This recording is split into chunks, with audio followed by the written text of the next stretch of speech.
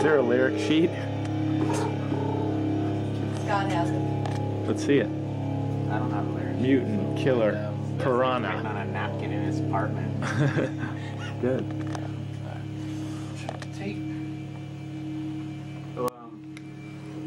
Which Alex do you think the second take was the best?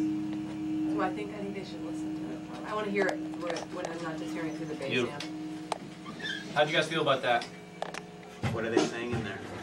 I don't know, but budget and time, we're moving on. Don't talk to me about budget. I am an artist. This isn't about the money. Are you the same artist that did Midnight Tea? Oh, you're familiar with my work. He was in it. I saw it at Blockbuster last night. Was it playing? Actually, they do have a copy of that Blockbuster on Sunset. So is that how many takes you guys usually do, or do you usually get more takes? Just depends. Because they're like, that's it, we're moving on. Move on. I didn't say that. I want you to do it all night. How about that till Concord? Your fingers come off. Penny pincher.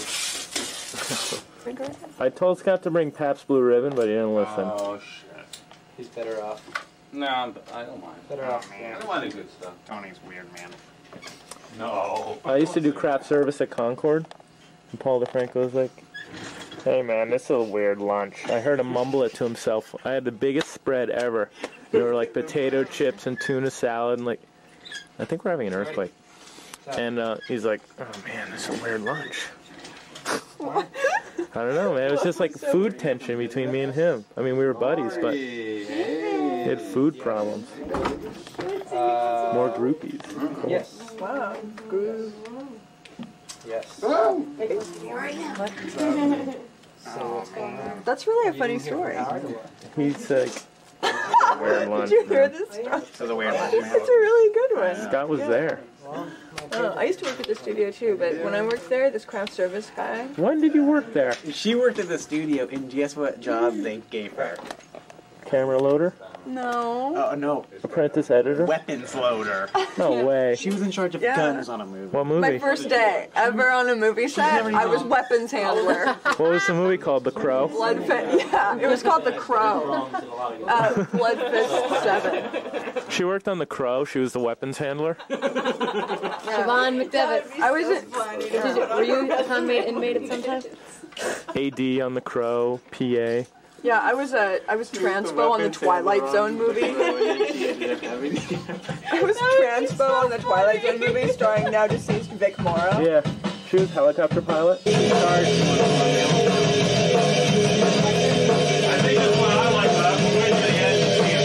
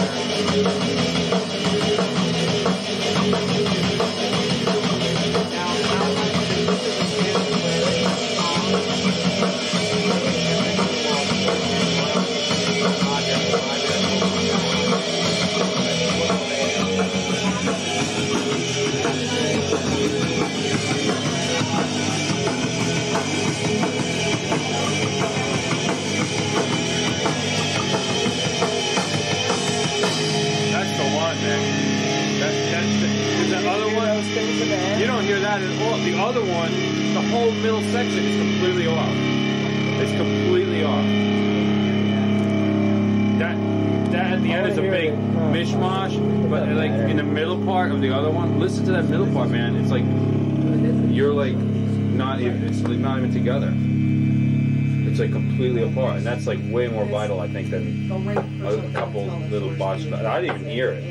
I mean, you hear it, but it's like the other part doesn't groove. I got lost. I actually literally got lost. The other freaking part don't even fucking groove though. Listen to this other thing. It's like it's not together at all.